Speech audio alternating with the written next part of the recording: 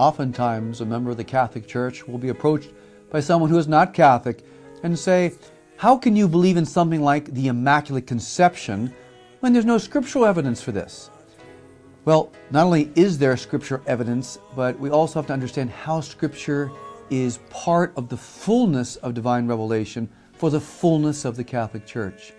Hello and welcome to MaryCast. This is Dr. Mark Miravalle, Professor of Theology and Mariology at the Franciscan University of Steubenville.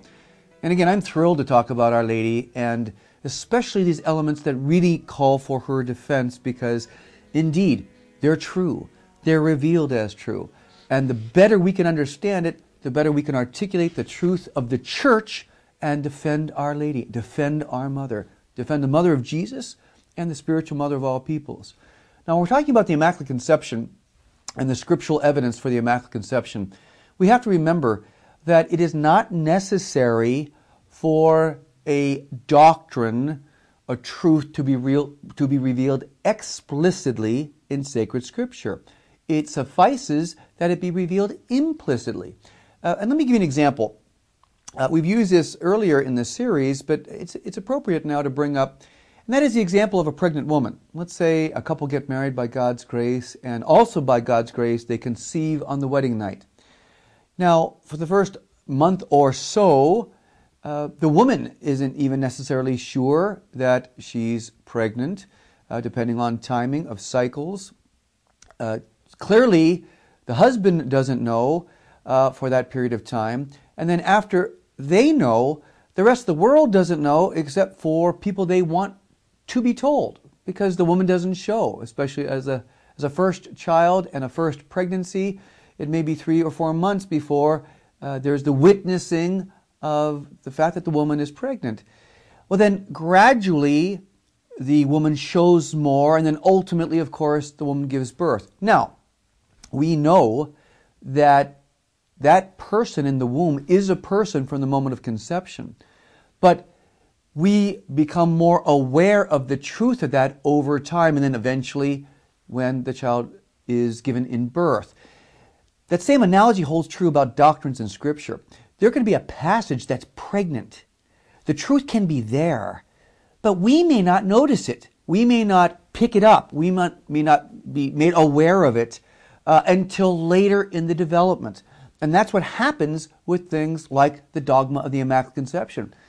These passages we're going to talk about, Genesis 3:15, Luke 1:20, they're pregnant. The doctrine is present, but it takes time for the Church and the world to realize what's in that womb of Scripture, what's in the womb of that passage, so that eventually the doctrine comes forward, and ultimately, in the case of the Immaculate Conception, it becomes a dogma, a solemnly defined truth. So let's go to those two pregnant passages. First of all, Genesis 3:15. This is called the greatest Old Testament prophecy in what's called the Proto-Evangelium, the first gospel. This is Genesis 3:15, and I want to read you the passage and keep in context now that God is addressing the serpent.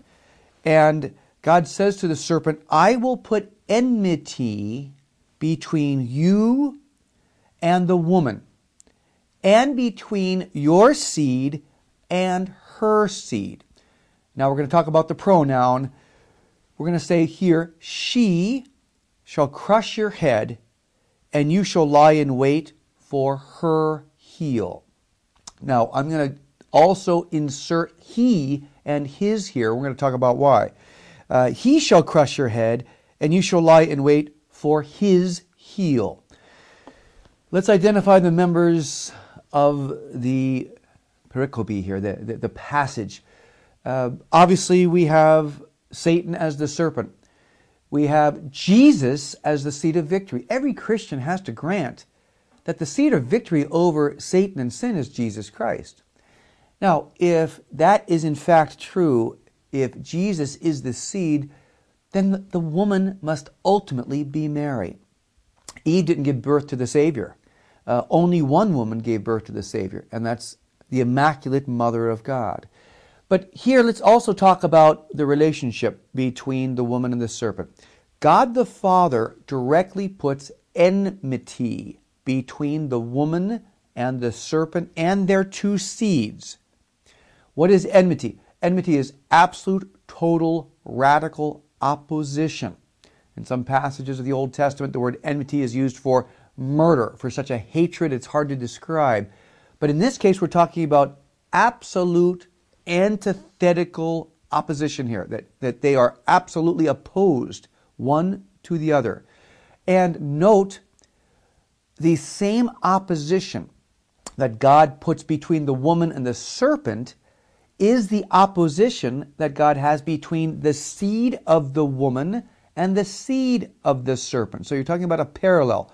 Woman, serpent, seed, seed. Those seeds, the seed, Jesus Christ, versus the seed of sin. And what's the seed of Satan? Sin. All evil humans, all evil angels. That parallel is present so that you cannot say that Mary is any closer to the serpent than Jesus is closer to sin.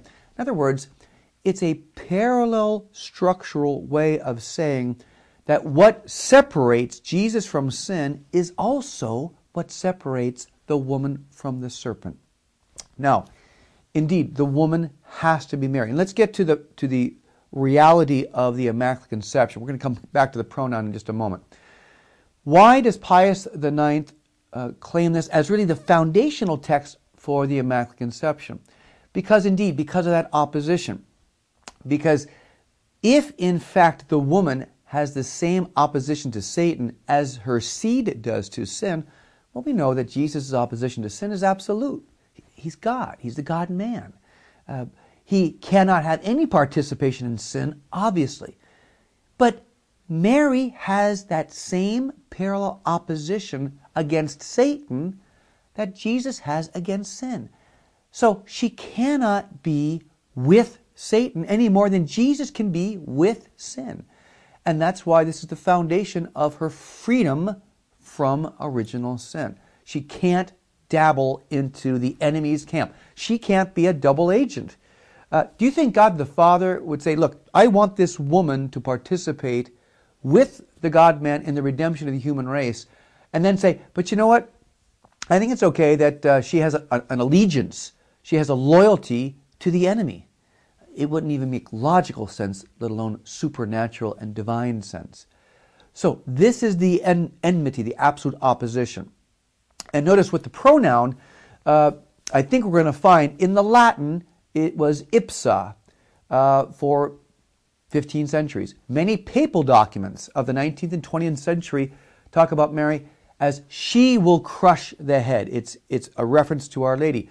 In private revelation approved by the Church, like the miraculous medal, it's very clear that Our Lady is crushing the head of Satan. So the new translation in the Hebrew, he and she is interchangeably used. It can be translated either way in different times. In the Greek, it's he. In the New Latin Vulgate, it's neuter. So we're not clear whether it's he or she.